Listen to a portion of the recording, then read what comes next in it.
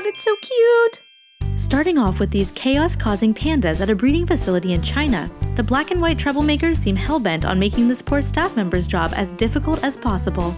The keeper takes a break from wrestling the mischievous cubs to give them a good scolding, but let's be honest, how can you stay mad at these fluffballs? Give me that basket, human! Onto these whining baby rhinos. That's right, rhinos make noises. Strange noises. The little orphans living at a sanctuary in South Africa had just finished slurping down their milk and obviously didn't feel like they'd had their fill.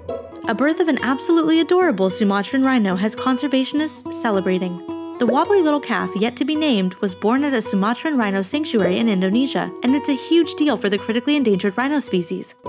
And it's Bear Awareness Week, so we're ending off with this happy bear having a swim. The black bear, nicknamed Tuffy, was rescued from a bear biofarm by Animals Asia. He might have had a tough start, but after 7 months of TLC, he's back in shape and loving his new home. We'll have more cute news for you every fortnight, so stay tuned.